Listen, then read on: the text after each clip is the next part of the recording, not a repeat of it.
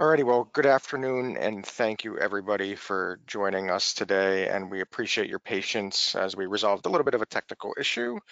My name is Andrew Doffney. I'm the Instruction and Outreach Librarian at the New Jersey State Library, and I will be your tech support guy for the program today.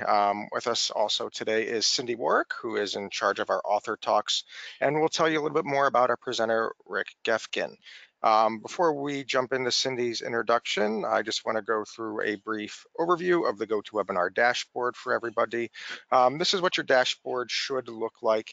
If you do not see this, look for this orange button with a white arrow either at the top left or right hand side of your screen that will open and close the dashboard, and it's possible that the dashboard loaded closed on you.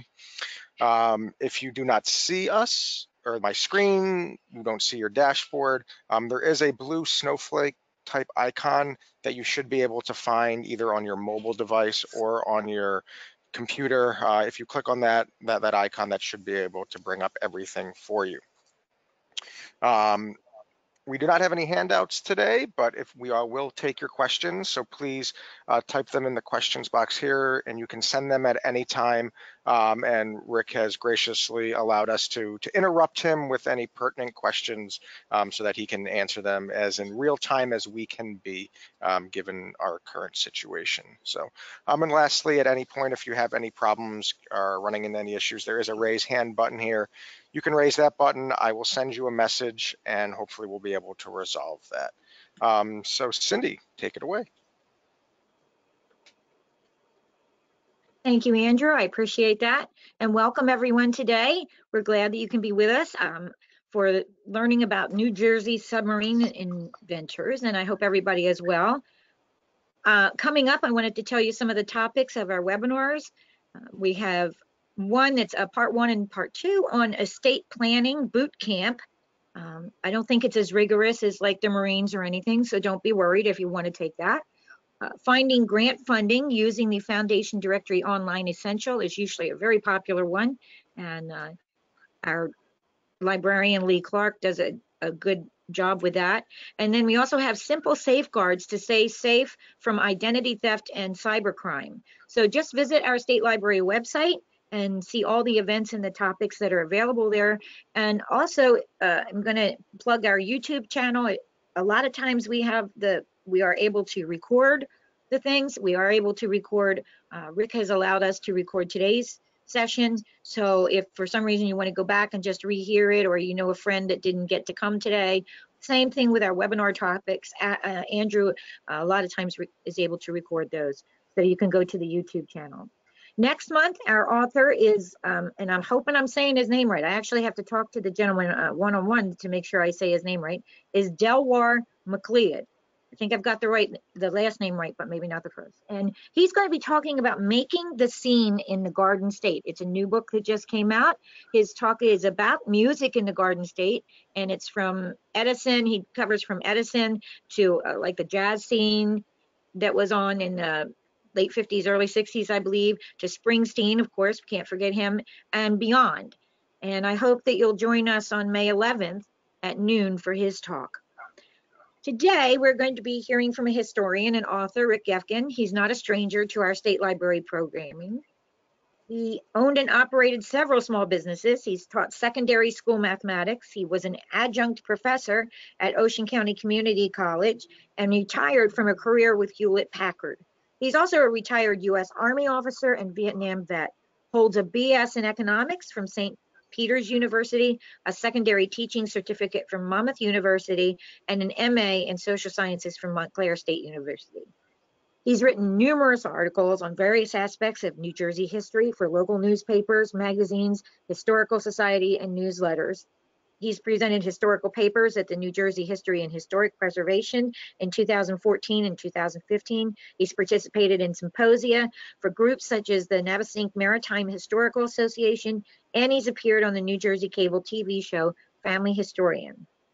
He's got a lot of different books that he's written, and they include The Story of Shrewsbury Revisited. That's 1965 to 2015. Our talk that he did for us was Lost Amusement Parks of the North Jersey Shore, and he's got a book on that. He's got Gateway to the Jersey Shore and very many more. And his latest book, just published in January by the History Press, is Stories of Slavery in New Jersey.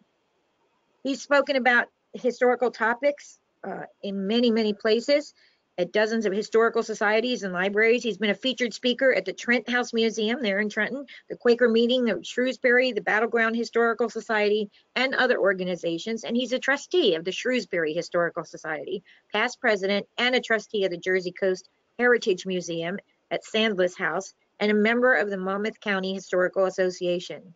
He's currently heading up a project, he's a busy guy, called the New Jersey Slavery Records Index, under the auspices of Monmouth University of West Long Branch, New Jersey. And so he's going to tell us today about New Jersey submarine inventors. Thank you, Rick. We'll turn it over to you. Okay, thank you very much, Cindy. And as you can all just hear, I'm a Jersey guy, and so we're going to try to talk about some Jersey guys today. So let's see if we can bring this up. And whoop, wrong one, but sorry, I've got the logo wrong. Can you all see that, Cindy? No, did you get the notification to share your screen? Hold on, let me do that first. Sharing There we my go. screen. Okay. All right, we can see So yours. okay, I actually did have the New Jersey the New Jersey State Library up there, folks, so you'll forgive me, but the content is going to be the same. So we're going to talk today a little bit about these two men, John Holland and Simon Lake, and what they did for New Jersey, etc. So hopefully this next screen came up. And the question that I'm proposing for all of you is, who invented the submarine? Well, we got a couple of candidates. A lot of folks are familiar with Leonardo da Vinci, of course, who was a genius in a lot of areas. And there's a sketch there you can see of what may or may not have been a submarine. Some scholars think it is. He never perfected it or experimented on it as far as we know. And back in the 16th century, of course, he would have been limited. Perhaps a guy named David Bushnell in the Revolutionary War era is given credit sometimes for the invention of the submarine. And actually, probably the closest we're going to get to pre-modern, if you will, submarines was this guy, Horace Hunley, during the Civil War. So we're going to just give you a little of that background. Here's the David Bushnell so-called American turtle. And you can look at it on the left, and it looks more like an acorn to me, kind of bobbing along in the water, back to the periscope level. During the American Revolution, he actually did create this wooden, believe it or not, ship, submarine, so-called. And on the right side of where you can see the operator, it was a one-man operation. He had a little screw device where the theory was to screw into the side of a British ship in New York Harbor, put some explosives in there, and blow the ship up. It didn't work, suffice it to say, and he almost drowned. Fast forward another 80 years, and Horace Hunley did actually put together what looked remarkably like a submarine, went underwater, and you can see from this illustration, I hope, that there was a crew of 9 folks. And the sad news there is, as they cranked that boat along to try to break the Union blockade in Charleston, the boat sank and all hands were lost. And that was more or less the end of Hunley's experiment. A little side note, they did raise that artifact of a submarine 100 years later. But we want to get to our Jersey guys. And our Jersey guys, we'll start with Simon Lake. And Simon Lake has got Jersey written all over him, including the fact that he was the 5th great-grandson of a man named John Lake, one of the originators of what was then called the Monmouth Patent, a land grant, who came over early, I should say mid-17th century, bought land from the Lenape Indians, did John Lake and these other men from Gravesend, which is in Brooklyn, and thus begins the Lake family saga in New Jersey. Simon Lake, that we're going to talk about, was born, you can see, right after the Civil War in Lakeville, they called it, because it was founded by his family. His father, John was a noted inventor in his own right. He ran a machine shop. He invented that pull-down roller shade that we all might remember from when we were kids. Steering mechanisms for other vessels, ship-going vessels, sea-going vessels, sorry. Simon's brothers, James and Wesley Lake, founded Ocean City. You can see on the map way down south, not too far from where they lived. Their cousin Vincent invented a typesetting machine, and his other brothers invented the Caterpillar tractor of all things. So Simon Lake comes from a family steeped in invention and engineering. He was inspired as a young boy by, of course, Jules Verne. And Jules Verne, the French author, became his lifelong hero. These are various images of the original 20,000 Leagues Under the Sea, made into a movie in the early part of the 20th century. The one I saw as a kid, maybe a lot of you are familiar with, was the one on the lower left there, starring Kirk Douglas and James Mason, 1954. And then, of course, the classic comic version of 20,000 Leagues Under the Sea.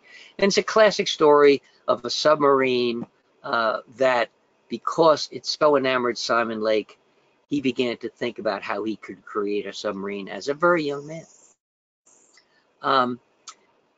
As he's doing that, early on in, I should say late in the 19th century, the US government decides that as a military option,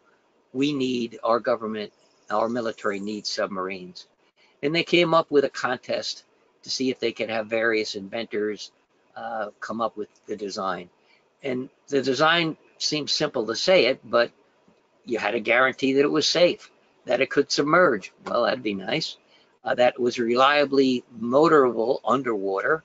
It had speed and endurance, offensive power to be used as a weapon.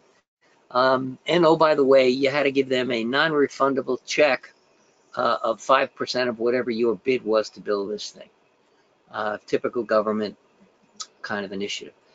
One guy actually met all of the prerequisites to the contract. A guy named George Baker, as you see here, he had a wooden boat. He built it in Detroit, but for one reason or another, the government did not grant him the winning entry into this submarine contest. Another entry was this guy, JP, or John Holland, who, although he's associated now with New Jersey, was actually born in, as you can see, County Clare in Ireland. But he was an aficionado of military history too, and knew all about the Merrimack and the Monitor battle in the Civil War. And you can see there that the two ships in that image, by the way, neither was an actual submarine. They were ironclad ships built over wooden ships. But that inspired Holland.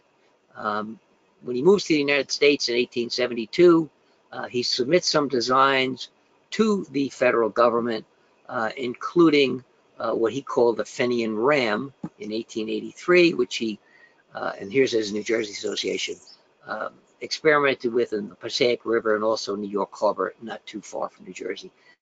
As a matter of fact, that original submarine is right there up in Passaic. You can see it outdoors or in a museum fairly close by too.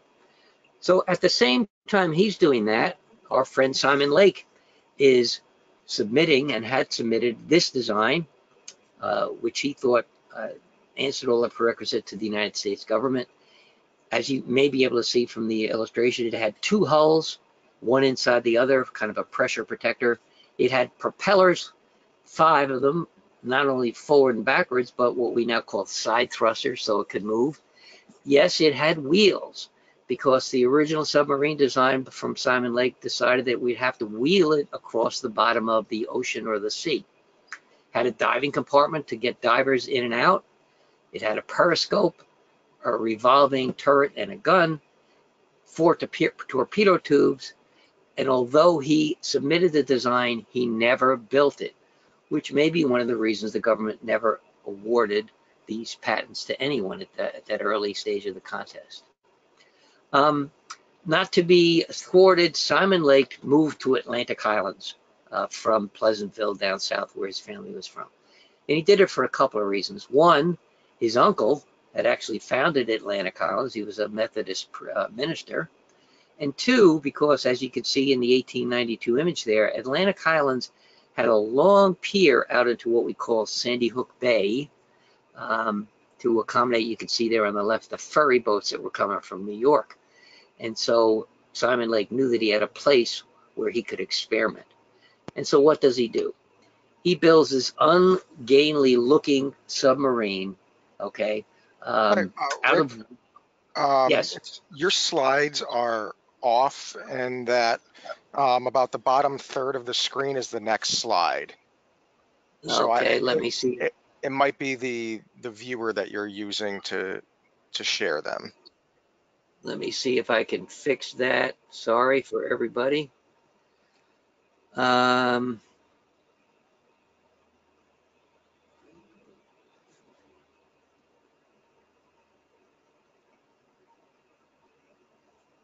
Is that any better or is it the same? That appears to be the same. All right, sorry. Boy.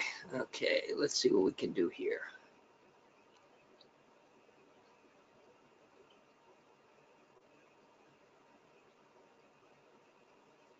All right, what do we have up there now? Now it's just a holding slide. Okay, we don't want that, certainly.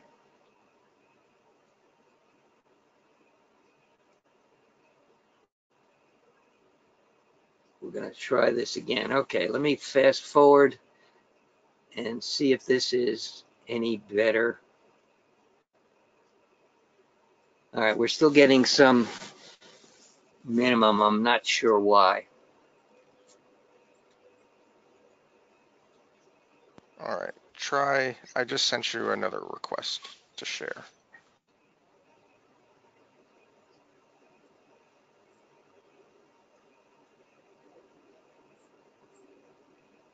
I didn't get that, sorry. I just sent you another request to share. Did that come up? No, it did not. Let me pull down your, can you send it one more time? Yes.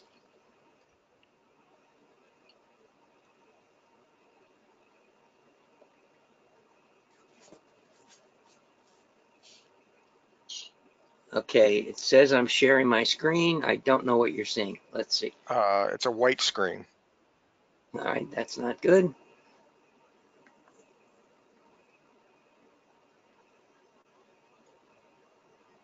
Our apologies, everyone.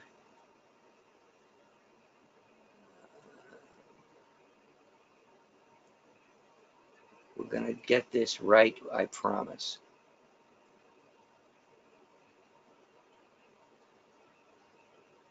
Rick, if you need me to, you just have to tell me next, and I do have the program. So I mean, I've never done this where I showed my screen, but I'm sure Andrew could talk me through it. So if you need that, we can I do can that even too. run it Okay. through.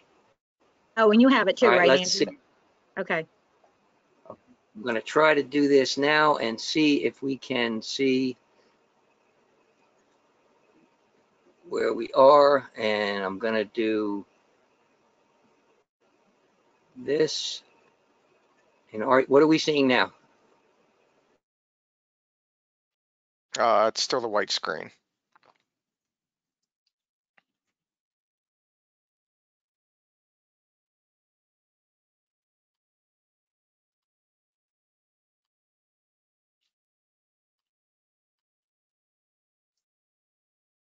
Andrew, can you hear me? Yeah, it's still the white screen. Oh, okay. I can just load it on mine, and you can just let me know when to go. Yeah, why don't you do that? We're Okay. sorry, everyone. Please forgive us, the internet being the internet. Okay. Yeah, that's going to work a lot better. Okay. So bring me down about 5 slides, Andrew, if you would. Oh, much better, much better.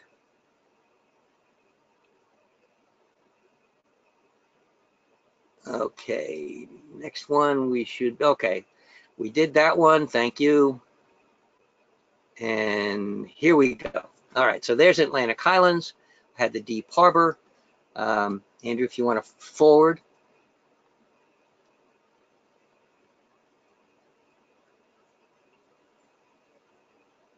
Okay. All right, so here is, as I was saying, again, sorry for the interruption, what Simon Lake did build, this 16-foot, 14-foot, a very ungainly looking device. Believe it or not, even though it was wood, he had it weighted with ballast, and in fact, it did submerge.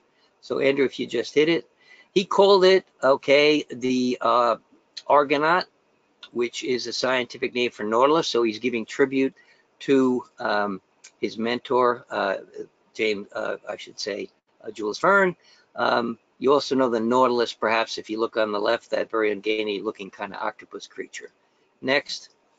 Even though he called it the Argonaut Junior, which is kind of odd, it was the precursor to what he later built that he called the Argonaut. You can see the image on the right, a real kind of modern looking submarine out of metal with the exception of the wheels. Next. So, not too far from where I live, okay, on the eastern part of our state, he launches with his cousin, does Simon Lake, this Argonaut Junior in what's called Blackfish Hole. Next. Right there between, on the right is Monmouth Beach, Seabright, and a place called Hartshorn Woods in Middletown, because it was 16 feet deep. Next. And when he launches it, looks like that today, he in fact, they're happy they submerge. They can see out of the little porthole they had built, and they think they have this wild success. Next.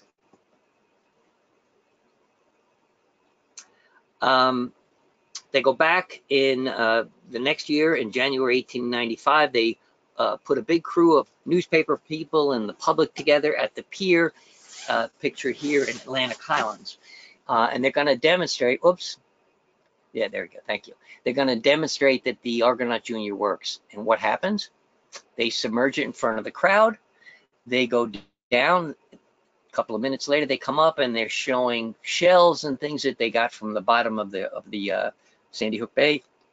And the skeptics, believe it or not, New Jersey people, skeptics in the crowd say, oh no, you had those things in that submarine before you submerged. We don't believe it. And as luck would have it, the mayor of town took a slate shingle from the side of a building there, scratched his name in it, threw it back into the harbor. Simon Lake and his cousin submerge again. They come back up with this slate shingle, proving to the crowd that they in fact had a submersible vehicle. And now they think their fortune is made, although nothing, of course, is that simple. Next. Around that same time, John Holland is progressing with his, what he called, torpedo boat company, and wins finally a Navy award of $150,000. And he builds the USS Holland, of course, up in Elizabeth. So again, he's an Irishman, but he's associated closely with New Jersey. And in Raritan Bay, he's doing experiments. And he finally, the Navy finally commissions this ship, this submarine, in October 1900. This is crushing to Simon Lake, who thinks he's got better designs because he didn't stop at that wooden submarine. So next. And there you see a picture of John Holland and a crew in Raritan Bay. 1898, actually, that's the USS Plunger, he called it, pretty obvious name. Next one. And eventually he builds this thing, and now he calls his company the Electric Boat Company, the precursor to a lot of submarine companies that wind up in Connecticut over the years. Next. Unfortunately, Holland dies in the early part of the 20th century. As you saw, he's actually buried up in Totowa, New Jersey. Thanks, Andrew. Next one. So, what does Simon Lake do? Not to be outdone, he keeps inventing and improving upon his designs. Here's the Argonaut. He gets some pretty good publicity, in this case in the New York Times. Next. And there is a more full-fledged engineering document showing his submarine that he patents. He appears on the cover of Harper's Weekly, so he's getting more and more fame. At the same time, Holland is still actively pursuing his patents. Go ahead, Andrew. 1897, there's the Argonaut. Again, the design was wheeled. It was going to wheel across the bottom. Next. And what he does is he brings this ungodly looking creation of his down to the Chesapeake Bay, and he brings it and he submerges it, and he does a kind of a publicity tour for the next 80 days, coming up from the Chesapeake Bay, Baltimore area up to the Jersey shore, stopping along the way, getting newspaper coverage of his invention. Next.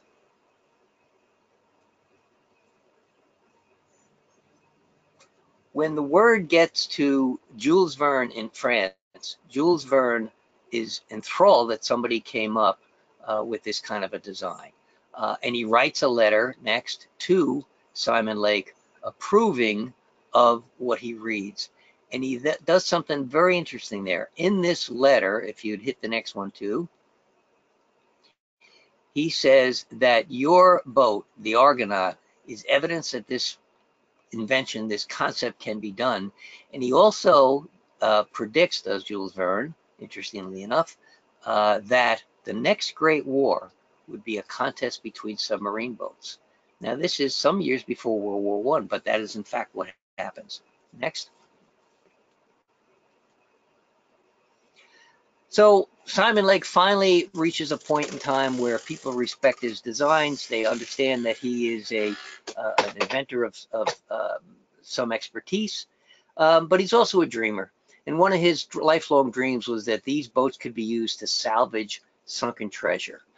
Here's a newspaper article showing a tender ship up top with a submarine down below to explore what could be found on the ocean bottom. Next one. In another publication, they talk about the wreck of the New Era. Next. And what that's about is a 19th century, yeah, go ahead, forward it one more time.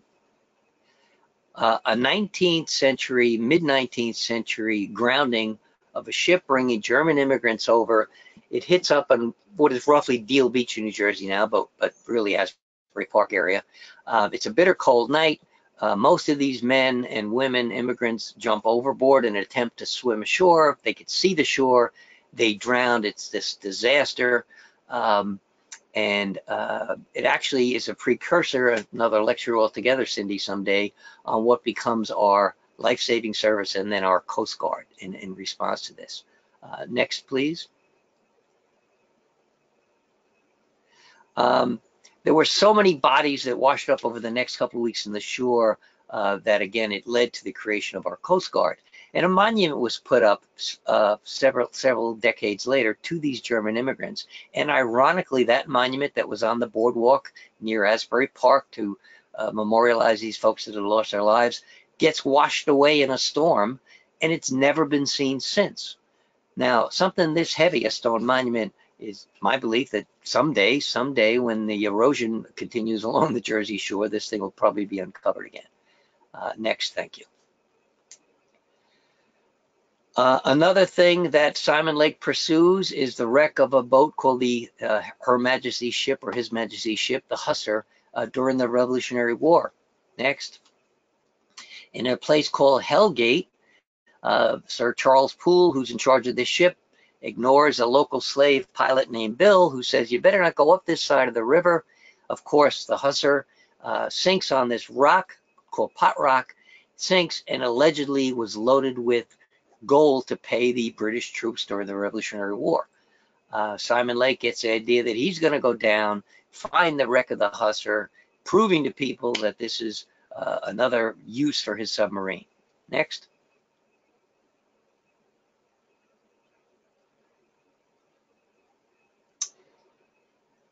This is the result of that expedition.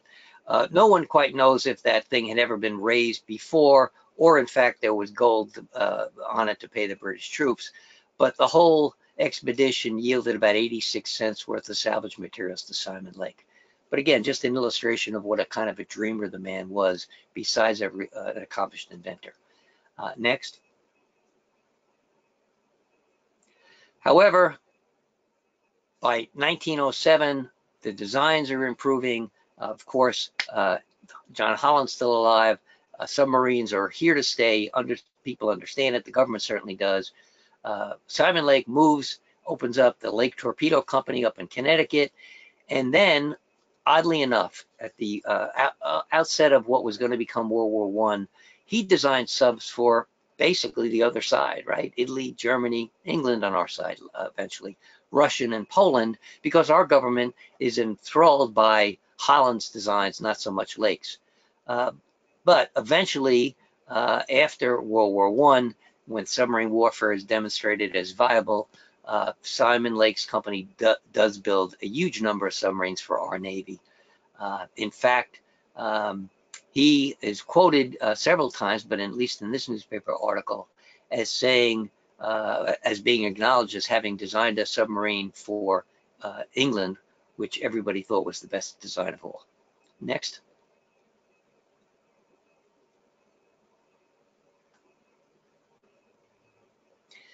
And of course, all things pass, including us folks.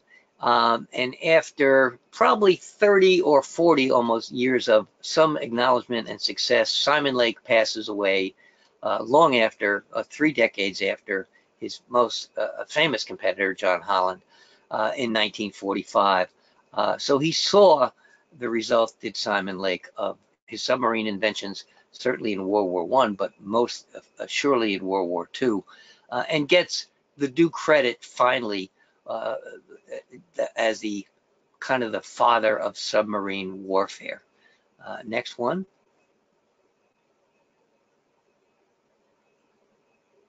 But it took another almost 20 years before the Navy, in an acknowledgement to Simon Lake's expertise, to name, believe it or not, a submarine tender after him. This boat, the USS Simon Lake, was launched in February 1964, saw action off the coast of Vietnam during that war, later in the 1960s, early 70s. Next slide. And it was finally, oops, sorry, if you go back just one, it was decommissioned eventually in July of 1999 and sold for scrap. But the tale here that we're telling is that New Jersey, famous for so many things, although all the research I did in my life previous to this, I had no idea that we were so formative and important as a state with these two submarine inventors, John Holland and, of course, Simon Lake. And the last slide, I think, Andrew, thank you, is that certainly at the library, and Cindy will tell you about, I suppose, drive by and how to get books out of the library, but certainly at your local libraries, you can, and I would recommend looking at a few books. On the right is a book about John Holland and his life that I use certainly in this research. On the left was a book that, and also in the middle, books that Simon Lake himself wrote. One touting submarine warfare, and then his autobiography and how he came to his inventions to bring submarine warfare, for good or for ill, around the world. So with that, and with apologies for the internet, I will open this up, Cindy, through you, if you'd like, to anyone's questions.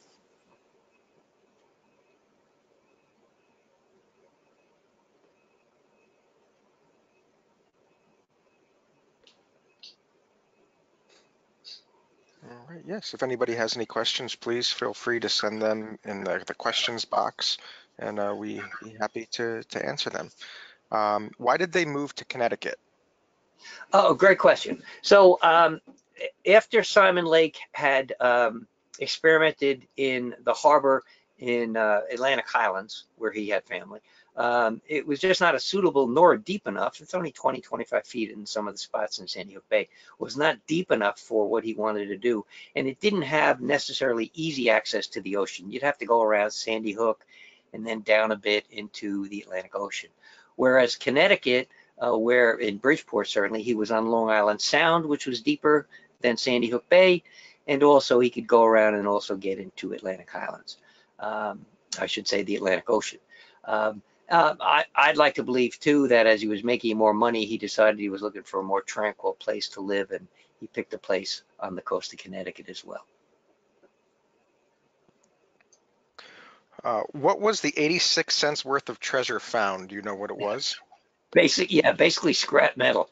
Um, I assume that that headline has to do with, he mounted an expedition for, let's say, $100,000, uh, but it cost him that much, and by the time he salvaged everything and tried to get back to break even after he paid salaries and everything, he wound up with 86 cents. So it was nothing of any historic nature. And again, the speculation's always been that one, maybe the British, while that ship was sinking, offloaded any payments that they were going to give to their troops, or that later salvagers that were lost in history unrecorded got some of that so-called treasure. But certainly Simon Lake never did. At what point did Lake abandon the idea of wheeled submarines? That's a great question. Sometime early in the 20th century, when he did actually have successful wheeled vehicles, but they're limited, of course. They're limited to the bottom. You have to be on the bottom. The bottom, if you're in a sandy, smooth place, that's fairly good. If you're in a rocky place or a place that isn't so smooth, that's not so good. But then it had to do with I would say, experimentation with ballast systems, so that you just didn't need ballast to bring you down to the bottom and wheel around. You could flood chambers with water or expel that water to make the submarines more floatable, if you will. So you weren't tied to the bottom.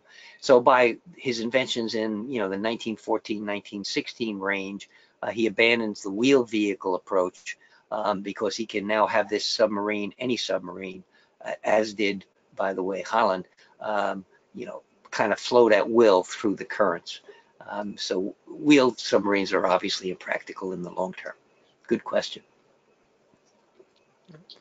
Can you give a brief overview of like the propulsion systems, and you kind of touched on this already, but the submerging surfacing systems? So I'm not an engineer, and I can give a very brief overview, and I would recommend certainly any of these books for probably more detail on that. But originally in the Argonaut Junior, believe it or not, he had a little steam engine powering the boat along the bottom.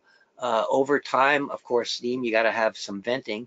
Over time, when the gasoline, internal combustion engines start to get perfected, they were putting those in to the submarines, and then you'd have exhaust, of course, of the noxious gases, but the engines could turn the propellers, certainly in the rear, and then side thrusters as they went on and on. And you would have fins on the submarines that could be like on an airplane, where you could propel yourself up or down or sideways. So it's a long, long process of years and years, decades actually, of inventing better propulsive systems. Along with that, you can't vent carbon monoxide from a gas engine into a place where people are working and operating. So you have to figure out ways to vent that out. So a very complex mechanism, some of which I understand, some of which I don't.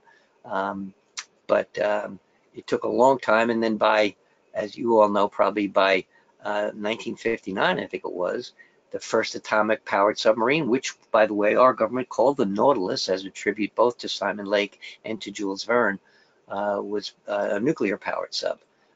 And today, my God, the submarines are, many, many generations finer and smoother and more efficient, where they can, stay submerged for months at a time. Do these men have any connection to the Hunley or the submarine that was tested in the Rancocas Creek in Burlington County? That's a great question. I'm not sure of which submarine we're talking about. I'm not necessarily an expert on every submarine. The Hunley was, if you will, a Confederate inventor trying again to break the blockade of the naval ships in Chesapeake Harbor. The Hunley, that design I showed you before, that sank and was raised later. But as far as I know, Hunley himself, Horace Hunley, did not come up this way, but I won't rule that out. I actually don't know. Have you ever been in a working sailing submarine? Great question. No, I wish I had. I did, as part of my in my lifetime endeavors, I was a scuba diving instructor, and I did a lot of that or various places around the world, mostly off the coast of New Jersey. Not unlike Simon Lake's goal, by the way, of exploring a lot of shipwrecks when I was a younger man and doing a lot of diving. But unfortunately, I never submerged in a submarine. I may have been up in New London with my kids at one point. I think we did the tour up there. And probably got on top of a submarine, but no, I wish I could still. Um, do you know anything about the water-filled ballast tanks, particularly how was the water expelled from the tanks? So again, I'm not an engineer nor an expert on that, but when you fill, the original designs as you saw, frankly, with certainly Simon Lake, they put rocks in the bottom of this thing, anything heavy to bring them down, and then you have to jettison those or figure out another way to get up. Ballast tanks, my understanding is, they're big holding tanks. You have an intake port, you bring in water so you can sink, and then there must be some kind of mechanical mechanism, depending upon the type of submarine, an engine, propulsion that forces the water out of another area in order to lighten the submarine. But I am no stretch a marine engineer, so I can't tell you a whole lot more than that. But they must work to some extent very similarly, no matter what the design is, even unto today. Uh, did Lake have any misgivings about the result of using submarines in warfare? It's an interesting question. My reading of Lake is that he didn't. And I think that was primarily driven by the fact that he was an inventor who spent, decades trying to convince our government, particularly the Navy, of course, into accepting his designs. And as you saw in the Jules Verne's quote, obviously some of those men were prescient enough to see that submarines were going to be useful in wartime. And so an inventor like, well, any kind of inventor who's creating for the military is looking from an entrepreneurial lens, if you will, from a patriotic lens, if you will. If you're going to invent submarines and your own Navy's going to adopt those designs, you want them to be successful. I don't have any recall, but again, I don't know the man's entirety of his life, that he regretted the obvious damage that wartime does to anybody. If anything, I would think that Simon Lake would see submarine warfare at least more defensive in support of our military than as a weapon of mass destruction. But again, I don't know the man's conscience when he was alive. I don't recall any great regret that he had for his inventions. How did you initially find out about these inventors to get you interested in researching the topic? Thank you for that, whoever asked that. That's a really good question. It's interesting. Cindy Warwick and I were talking before this presentation today about research in general and, how do you find things out? Well, when I retired from a career in the computer industry, 10 years ago now, I had always been, I'm a Jersey guy. I grew up in New Jersey, and I grew up, frankly, spent summers in the Highlands, and I knew Atlantic Highlands. I don't have any recall of hearing anything about either Holland or Lake at that point in time.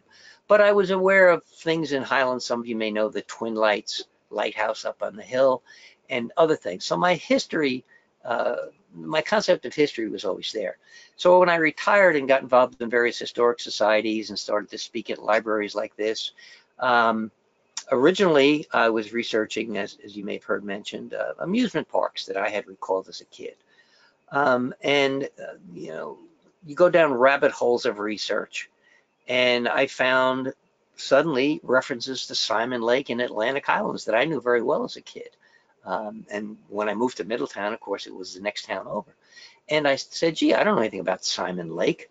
And began to kind of read about him and research it. And then I came across Holland similarly. By the way, there's no relation of John Holland to the Holland Tunnel. That's an entirely different name, but named after a different person.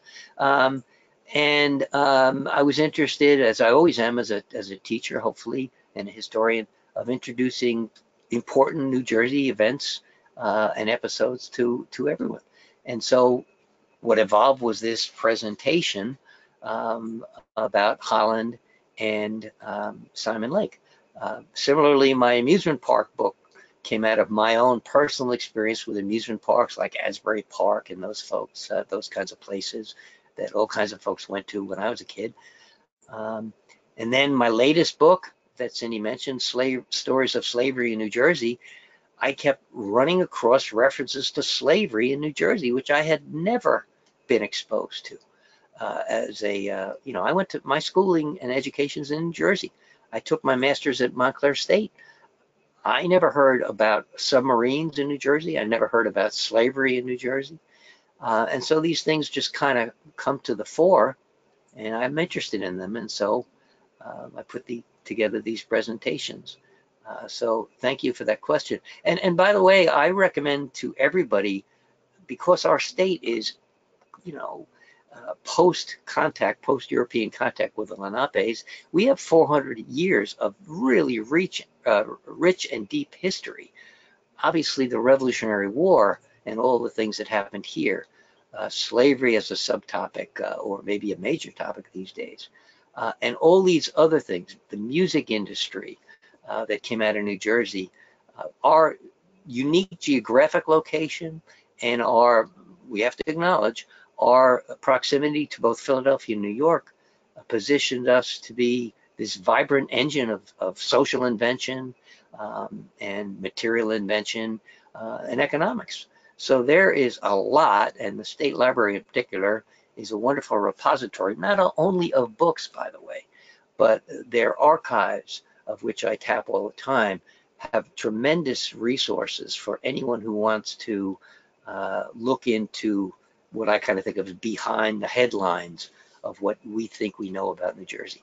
I will tell you, long rambling answer, sorry, but I will tell you that virtually every day, mostly online these days, of course, I come across a mention of something important to New Jersey and therefore national and sometimes world history that I never knew. So our state library is superb. Cindy, I hope you're going to give a pitch for how people can find out things online as well. But thank you for that question.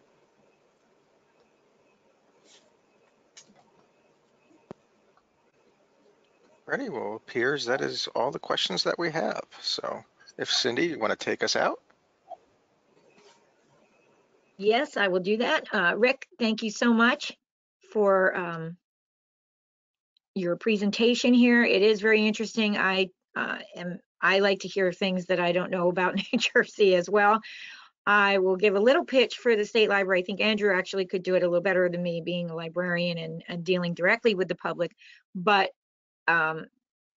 we have wonderful stuff digitally. You can always ask a librarian, but our YouTube channel is growing. And if you're interested, for instance, in ancestry and genealogy, there's a lot of good things on there that start right from the beginning. If you don't know where to start, she'll tell you the difference. Regina Fitzgerald, Andrew Fitzpatrick. Fitzpatrick. Thank you, Fitzpatrick. Oh, I just lost it. Sorry. And Regina, if you're listening, I'm really sorry. But that she's done she and Andrew just did a whole series of the difference between the state archives and the state library and the information that you can find there. So you're welcome to anytime while we're not open to the public, please send us a reference question. You can ask the ref desk, but go on to those on our YouTube channel, because there's just a lot on funding, on genealogy, on so many of our things. Visit our research guides, because one portal takes you a lot of different places and will give you a lot of different websites with information. And these have all been vetted, so you know that you're getting the quality that is the New Jersey State Library. So that's my pitch. And I was supposed to do in 30 seconds, but I labored over the Fitzpatrick and Fitzgerald. So Andrew, if you want to add anything, that's great. But thank you so much for coming. I hope you'll come back to some of our webinars, and maybe next time to hear our talk on the music scene, which Rick was referencing. And so just come back and visit us. Thank you. And Andrew, if I may, are there any plans yet about reopening the library to the general public? Unfortunately, we do not have a timetable yet, so. Okay. Well, I want to thank you for inviting me, and thank you everyone for your understanding with our little internet glitches today. But as we all know, these things happen, and hopefully going into spring and summer now, we'll be able to get to the Jersey Shore, and you may not see a submarine, but then again, you might. You never know. All right, thank you, everyone.